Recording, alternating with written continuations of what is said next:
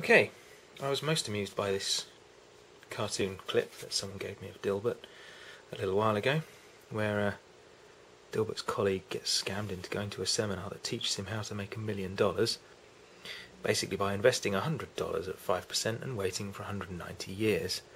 And I thought the maths in that is a good opportunity to demonstrate some of the other scales on the slide rule.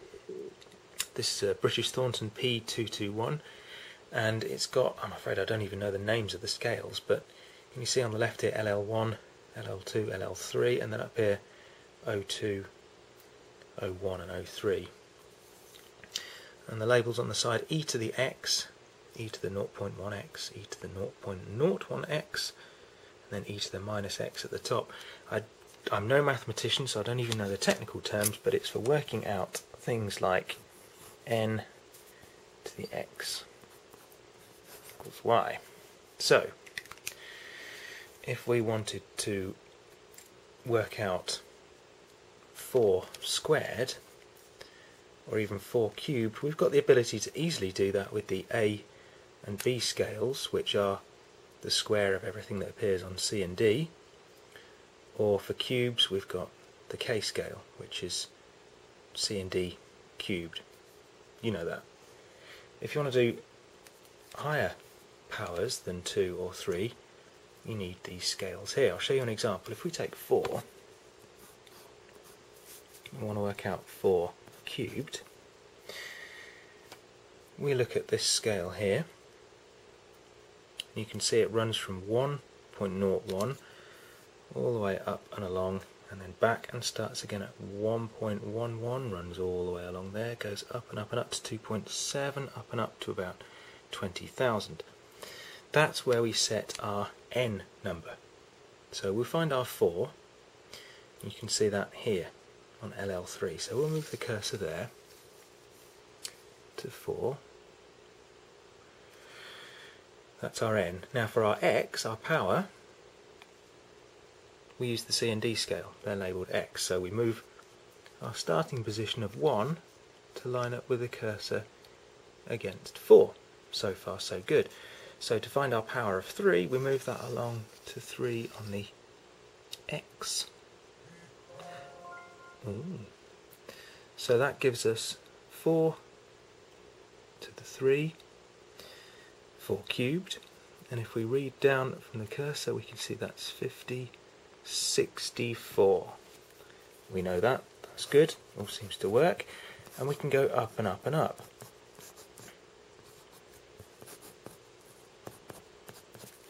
We can keep moving that scale. 4 to the 4,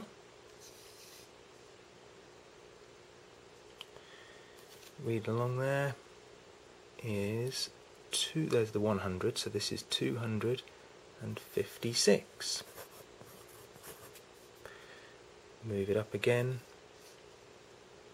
4 to the 5, there's the 1000 mark, we're just over that, 1024, and so on. Move the power up to 6, we've got 4 to the 6, there's 1000, 2000, 3000, 4096, all well and good. We can also use it the other way, so if we want to find out the nth root of something, say for example the 4th root of 62, we can work backwards. That's our x, that's our power, that's our y, our finished product, isn't it? So we want to work backwards from there. Well, do it in the same way. So we find our product, which is 62, on LL3. There's 50, there's 60, 62. Line our cursor up with that, and we want to find what number is at the end of this when the power is 4. So we line up our power of 4 with 62, chase that back along here to look at the starting point on 1, find our starting point then is 2.8 well, it's a fraction over it, 2.81. So the fourth root of 62 is 2.81. Do that the other way as well if we want to know 1.12 to the x, if that's equal to 500, what is x equal to? So we know our starting point this time is 1.12.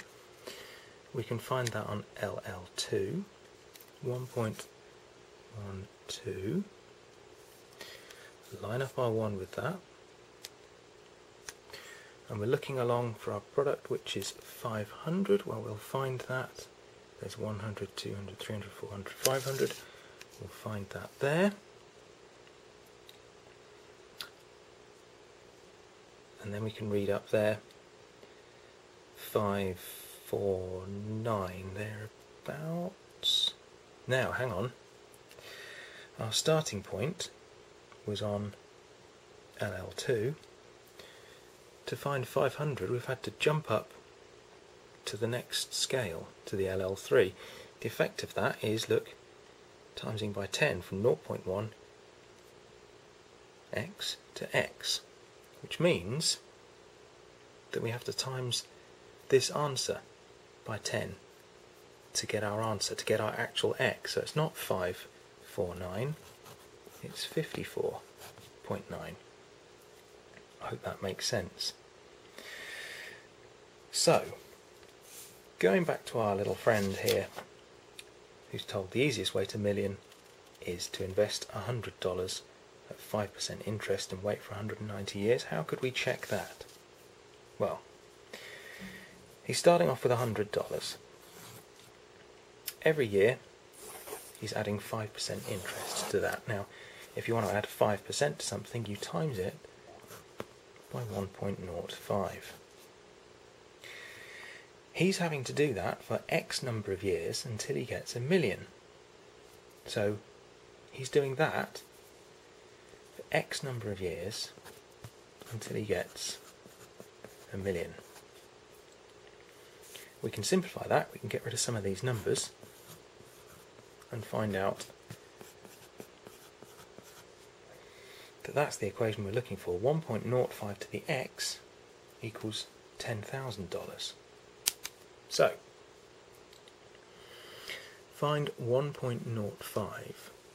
You'll find that on LL1, right at the bottom. That's our start point. Line up the cursor with that. Line up the 1. That's our starting point on C, that's our starting x. And read along until we find the product, 10,000.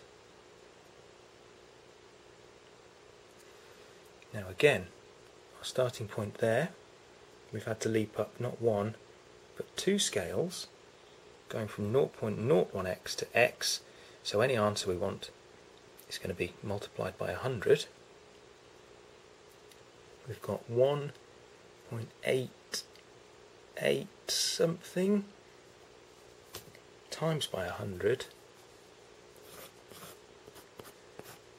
188 and a bit. So in fact, wouldn't have to wait quite 190 years, it's 188 years and a few months. So there we go. So that's very briefly how to use the LL1, LL2 and LL3 scales. Using these ones at the top is the same kind of procedure, but of course you're looking at minus. Let's get that in focus. Minus x's. Minus x minus 0.1x minus 0.01x, and as a non-mathematician that just makes my brain bleed. I can do it, but it's very confusing. So there you go. Hope that helped.